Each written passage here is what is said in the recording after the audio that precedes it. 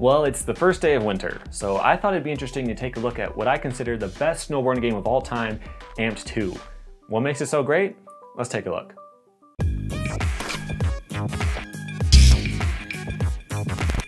Well, it's winter, and although I'm a skateboarding channel 98% of the time, I thought it'd be cool to look at some snowboarding stuff, so I'll be trying to do that throughout the winter. Growing up, I played a lot of skateboarding games, but also BMX, snowboarding, even inline, anything trick-based. And the best snowboarding game that I've found all of this time is Amped 2. It came out on the Xbox in 2003, and it's a pretty legit sim. I'm convinced that the Skate series was at least partially inspired by this game. It's all about realism and style, but there's still a lot of personality. Let me show you the style point system. So the thing about snowboarding in particular is that you can get a ton of airtime. In a video game, that means you can do completely ridiculous spins and flips. It's harder to find balance in the gameplay. But here's how Amped 2 handles it. This meter at the bottom of the screen is your style points, and they're hugely important. You can do the same trick twice and score 20 times more points if you do it with style. Basically, you just have to do the trick smooth and slow and use up all of your airtime. So if you do a really quick 720 and stop dead in the air, it won't be worth as much as a slow, controlled 540. On top of that, you can tweak out grabs for extra style, and if you land flat and straight, you'll get extra points for stomping a trick. You can also spin slowly on rails for style points there too. The system is a great way to keep the game realistic and still challenging, but it only works because of the amazing control scheme. Here's how it works. In general, the left stick controls your body, and the right stick controls your hand. So if you hold up on both sticks, you'll do a front flip and a nose grab. When you let go of the right stick, you let go of the grab. It works really well, but there's more to it. While grabbing, you can hit the triggers to tweak it out in different ways. If you hold up left in regular stance, you'll do a melon. The left trigger will tweak that into a crooked cop, and the right trigger will do a palm grab, and holding both will do a method. Counting all the different grabs and tweaks, there are 24 different tricks to do. And that's not all that the triggers do. If you're not grabbing, they twist your board left and right. You can use it to land in a specific grind if you're not at the right angle, or you can save a spin that wasn't going to land straight. Since you don't want to speed up or slow down in the air and lose style points, you can let go of your grab and twist at the last second. All of this adds up to a game engine that's really fluid and fun to play with, even without anything to do, but there are a ton of different events to try. There are only a handful of mountains in the game, but there are different runs and different event types to do at each one. The basic run gives you some stuff to do, a basic high score and a high media score, which only counts if you do them while being filmed, so you have to make an effort to hit the right ramps and rails to get points toward that. There are a few tricks you have to do too. It's either a specific trick or a score to reach doing something basic. You go, handsome pants! There are also gaps, which are marked with these sparkling lines. They're easy to find, but not so easy to do. It's tough to tell exactly where you have to land, and you only get one shot per run, so it's kind of a pain if you have to try it again. The last thing is the one you'll never forget. The thing that will haunt your dreams. The thing I still hear in my head 13 years later. These horrible, possessed snowmen that you have to hunt down and kill. There are 8 of them in each level, and they're hiding everywhere. The only way to find them is to listen for their annoying voices and their insults.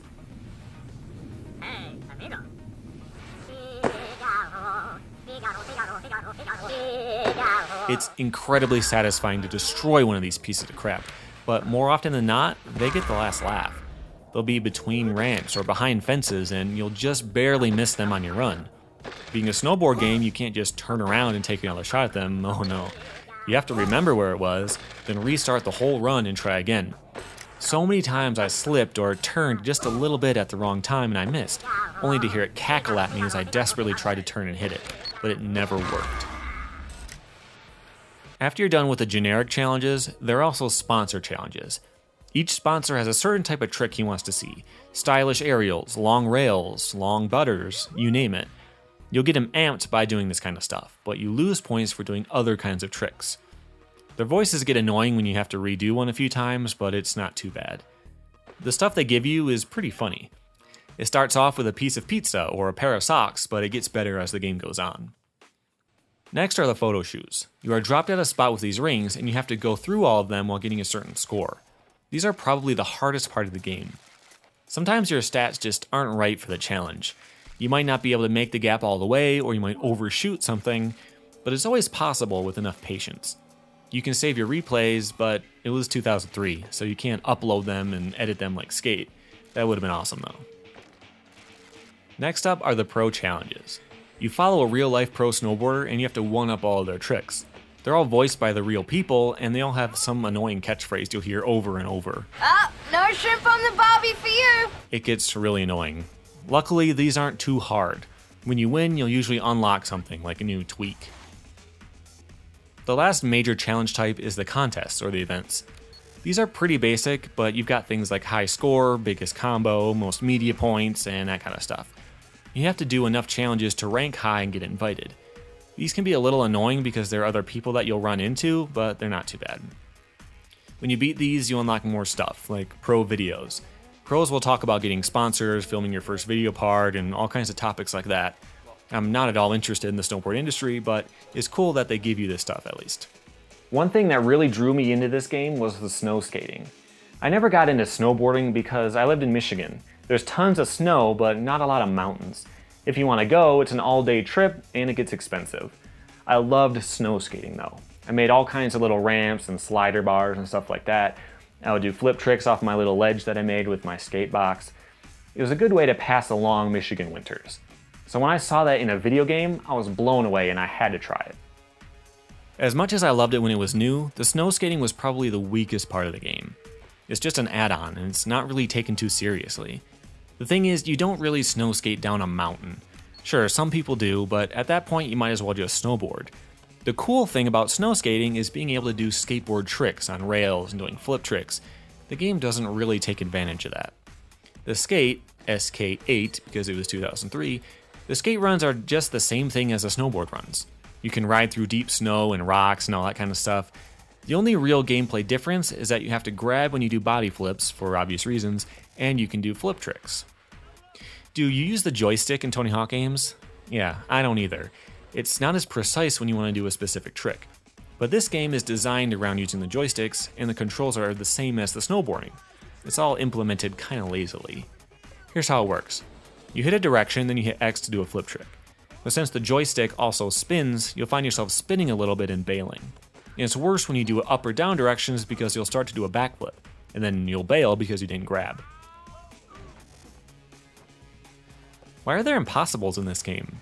I know some people do them on snow skates, but it's not common at all because it's so hard to get the vertical pop. You can even do a front foot impossible, but not a 360 flip, varial heel flip, hard flip, or any more of that basic stuff. It doesn't really matter though because it controls so weird that you'll end up just riding around and doing grabs and spins like a snowboard to get enough points. I give them props for putting this in the game because it was still pretty new at the time, but I wish they took it more seriously. So that's AMP 2. It's not perfect, but it is my favorite skateboarding game so far, and it still holds up really well. The graphics are still good, the gameplay is still solid. If you still have an original Xbox, give it a try. But remove your clock capacitor first. If you don't know about that, they explode in the original systems and leak acid all over the place. There's info about that online. There was also a sequel to AMPed on the 360, AMP 3, but it wasn't nearly as good. I don't remember it that much, and I don't have a 360 anymore to play it on these days, but the reviews from that time weren't great, so I think it's safe to say that 2 was the best in the series. Do you guys know about any other games with snow skating in them? I've always been curious. Let me know about that in the comments. And what other snowboarding games would you like to see me cover? A few people said that they loved 1080 on the N64, which I still haven't played, but let me know what else I'm missing out on. If you liked the video, hit the like button and tap my logo on screen to subscribe. Here are some more videos that you might like. Thanks for watching.